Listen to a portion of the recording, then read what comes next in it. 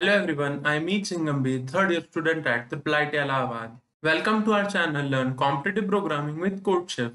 If you are interested in competitive programming and want to learn and master data structures and algorithms, this is one-stop destination for you.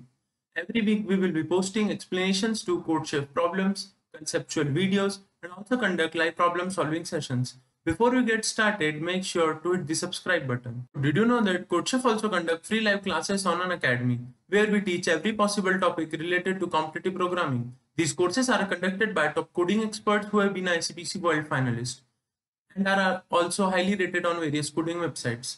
You can use my referral code MEET10 to subscribe and get an instant 10% off. Today we have the problem name OROFAND, which is a simple level problem based on the bitwise operations. Basically the bitwise OR and the bitwise AND operations.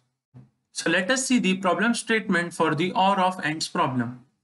We are given an array with n integers, and array's score is defined as the bitwise AND of all of its elements, and we need to find bitwise OR of all the scores of all possible non-empty subarrays of A. So basically what we need to do in this particular question is that firstly we need to find the score for each of the possible non-empty subarray of the initial given array with n integers, and the score is defined as the bitwise AND of all of the elements in that particular subarray, and the final answer it will be the OR of all of the scores for all the possible subarrays.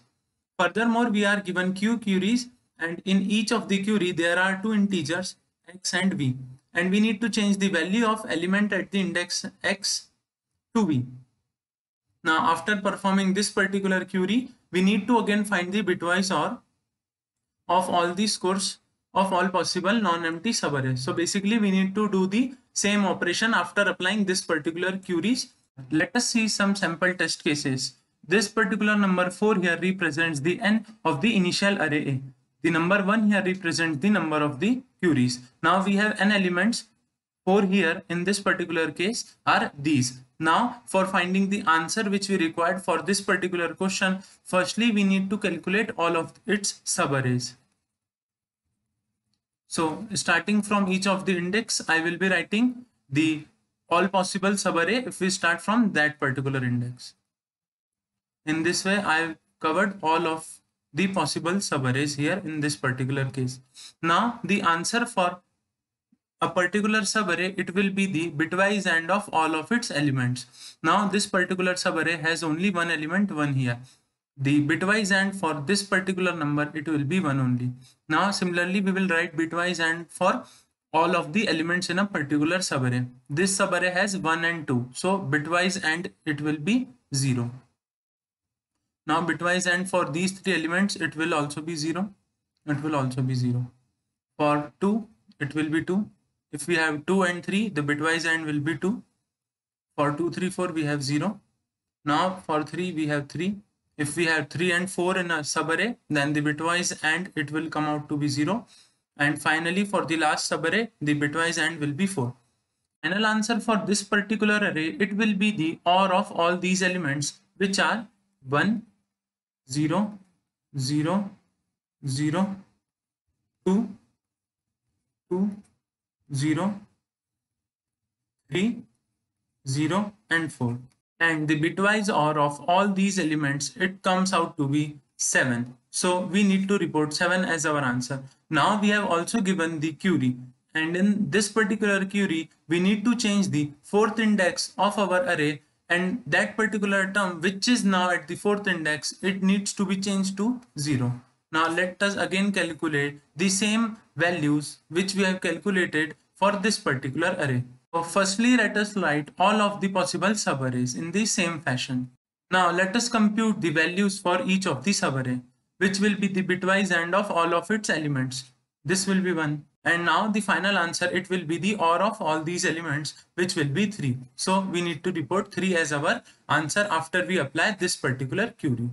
The first basic brute force solution, it will be that we will iterate for each of the subarray and then calculate its value, and then for the final answer we would have the OR of all such values. But it will be an O of n square solution in total for calculation the answer for a particular array. Now as we have also q number of queries, so our array will be updated q times. So in order to calculate the answer for that particular array, again we need to iterate over the n square values. So in this particular brute force solution, the complexity, it will be O of q into n square, which will clearly not pass our solution. Let us see how we can do something which is more better than this particular time complexity. Now, before diving into the actual solution, let us frame some important points and collect the more information about the question. So, what the final answer is? We need to include all of the subarrays. Now, suppose that we start from a particular index and then calculate the OR of all the possible values of the subarrays which we can have starting from that particular index only. So we will get the terms such as the first will be A of I only if we start from the ith index, as the first array of the minimum size, it is 1. So the element included in this particular subarray, it will be only the ith one. The second subarray would have elements AI and AI plus 1. So we need to have the value for this particular subarray, which will be the bitwise AND of these two elements. Now the third term possible here, that would be A of I and A of I plus 1 and A of I plus 2. Similarly, we can go on calculating this particular term for all of the subarrays possible. And to answer the final value which we want, it will be nothing but OR of these values which we have here. Now, if you see that this particular terms only, if we start from a particular index I, then the subsequent term, it will be in a decreasing fashion. Or to be precise, it will be in a non-increasing fashion, because at max, if you take AI and AI plus 1, then its value, it can be at most A of I. This is the property of AND. Also, we can see the same with the help of the truth table. So what are the possibilities for the bit if we consider A of I? Then a particular bit in A of I, either it can be 0 or it can be a 1. And if the bit in A of I, it is 0, then the corresponding bit in A of I and A of I plus 1, it will surely be 0 only, because if you take AND of any of bit of A of I plus 1 with 0, then it will surely be 0 only. And if the value of a particular bit in A of I, it is 1, then there are two possibilities. If that same bit in A of I plus 1 is 1, then the answer will be 1, and if it is 0, then the answer will be 0. So you can see that if we talk only about a particular bit, then that particular bit, it will either be decreased from 1 to 0, or it will remain same. That is, 0 remains 0 or 1s remain the same, but it cannot increase in any situation. We have a very good observation here in this case. If we write the values of all of the subarrays where the starting point is same, that is, if we write this particular sequence, which is AI, the second term is A of I and A of I plus 1, the third being A of I and A of I plus 1 and A of I plus 2. So this sequence, it will always be in a decreasing fashion, or maximum the terms can be equal. Or to be more precise, what we can say that if a particular bit is set in the term j plus 1, if the bit is set, then the same bit will be set in term of j. That has to be the case. So if a bit is set in this particular term, it has to be set in A of I and A of I plus 1, because then only it can be set in this particular term. Similarly, if a bit is set in A of I and A of I plus 1, then the same bit has to be set in A of I only. Then only it can be set here also. So if we want to take OR of all these values, why do we take OR with these extra values? We would only take the OR with the first term, which is nothing but A of I. We can see this thing because if a particular bit is set in any of the term, that will surely be set in A of I, because it is the first term of this particular sequence. So we need to only take OR with this particular term only. In order to be more theoretically correct, we can prove this with the help of a truth table, where we can show that A of I, it is equivalent to A of I or a of I and a of I plus 1, or a of I and a of I plus 1 and a of I plus 2. Similarly, we can have all the sequence.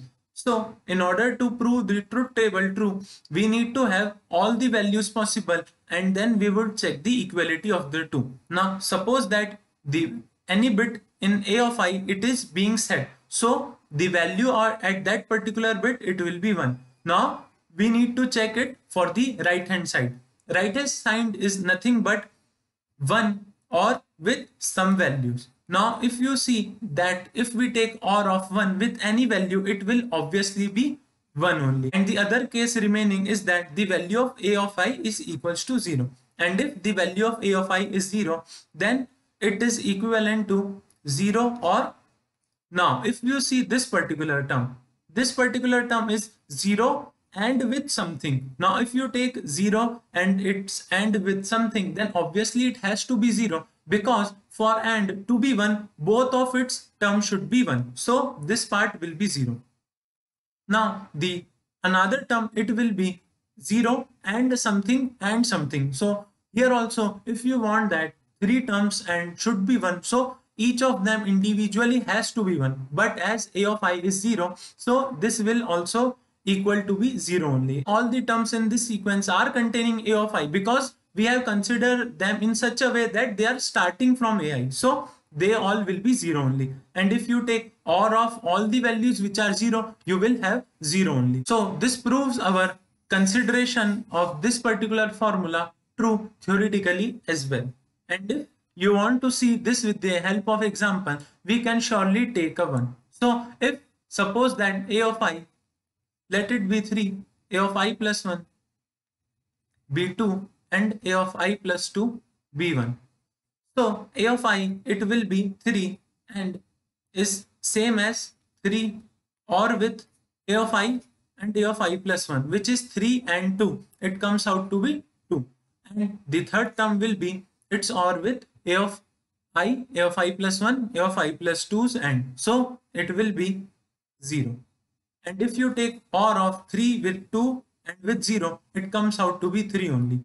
So till this point, what we have that if we want to take OR of all the subarrays which start from the same point, then you need not to take OR of all the subarrays. We just take OR with that particular element only from where it is starting. So if you want to have your final answer which has OR of all the subarrays possible, so we will not take its OR with all of the subarrays. We will just take OR with all of the elements in that particular array only. But this doesn't complete our solution, because for each of the query our array will change, and if you go on with this thing only, that you will just take OR of all the elements in the array, then you will have the time complexity as q into n, and this will also not pass. So we need to also optimize this solution as well.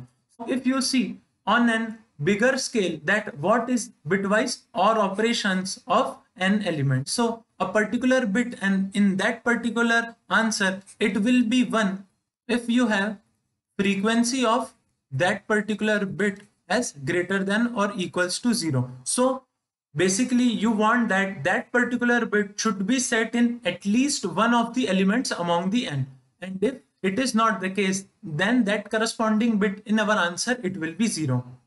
If the frequency of that particular bit, if we consider all of the n elements, it is 0. Here we can think of maintaining the frequencies for all of the possible bits, which will be log to the base n, where n represents the maximum number possible of the array's element. We will maintain the frequency of each of the bit in all of the n elements. So if you follow this way, then the operations which we can perform are quite easy. Now suppose that you want to have OR operation of all the n elements and you are only having the frequency count of each of the bits. So what we can do, we will include 2 to the power I only if the frequency of that particular bit I, it is greater than or equals to 1. So in this way we can have our operation of bitwise OR in log of n to the base 2 only. As we also have the update operation.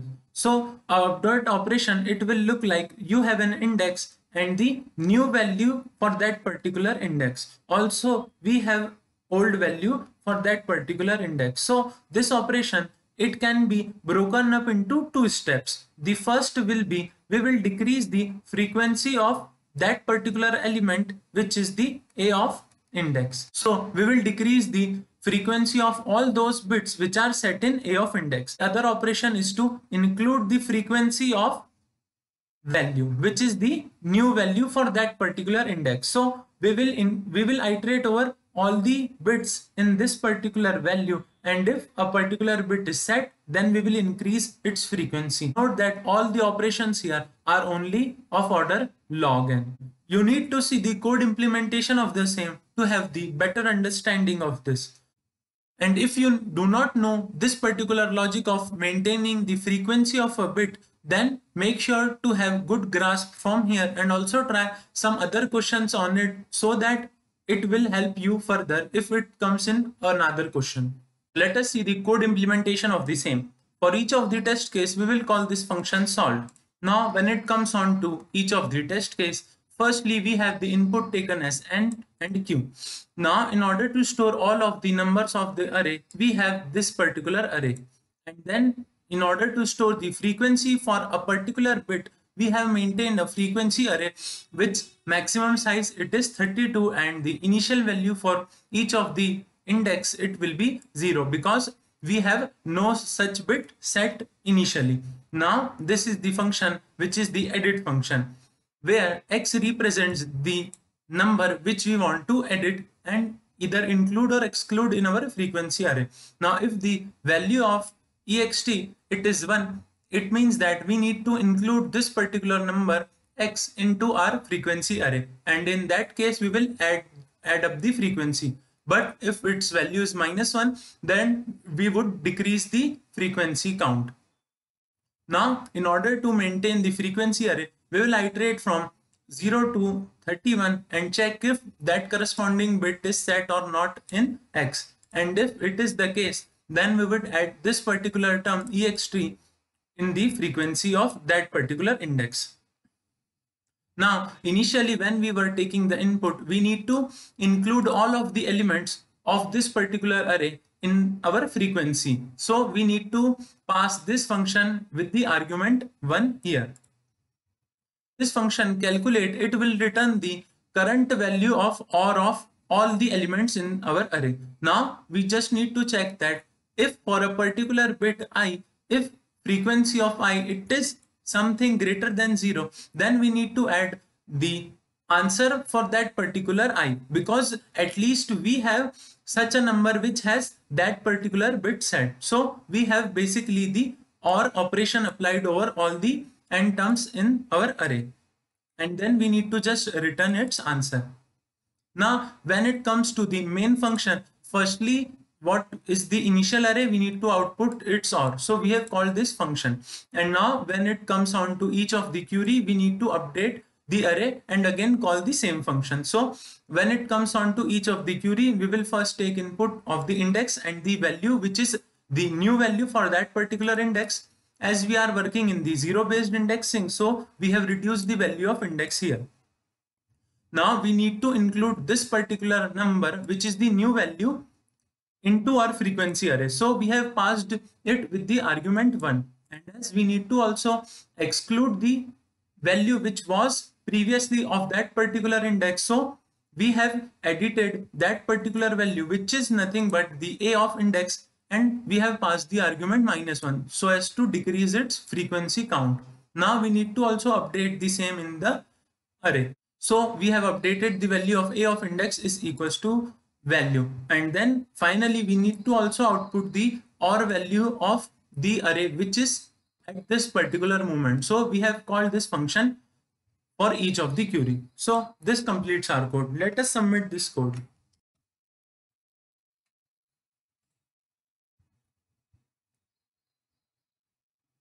We have an AC. That's it for this one. Make sure to like the video if you gain something out of it. To submit your code even after the contest. In case of doubt or feedback, feel free to leave in the comments.